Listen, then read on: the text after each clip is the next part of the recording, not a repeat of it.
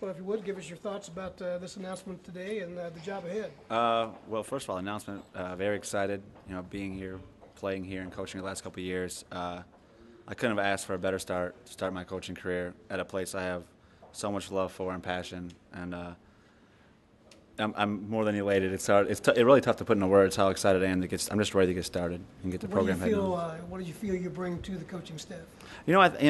Energy. That's a big thing I've always found. I'm fresh out of playing. I know the program. I know what it takes to win here. I know what it takes to move on in for a professional career, and I feel like I can really relay that to my players. And I just feel like I bring that kind of energy when they see me. It's kind of like if they were down, I can kind of pump them up a little bit. I just feel like I motivate them real well, and I think sometimes in college, when the ups and downs of the college life, I think motivation is huge. Is coaching something that you've always had in the back of your mind? Actually, no. I actually had that conversation earlier today.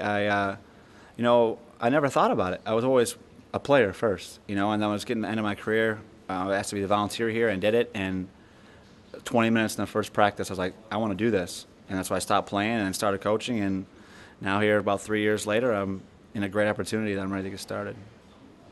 What do you already know about the pitching staff, having been around? Well, that is a very huge thing for me. Is I have a familiarity with them already, knowing the guys that have been here, and I've seen everybody this summer. The guys are coming in, so there's going to be that transition period. It's going to be a lot easier for me, and they, obviously all respected me and wanted me to come in, and they're hoping I got the job, which was nice. They had their support. So yeah, I don't think there's really not a learning curve. I don't have to sit and try to figure out what each guy's personality is like. I know them, and I think we'll be able to get started quickly. So.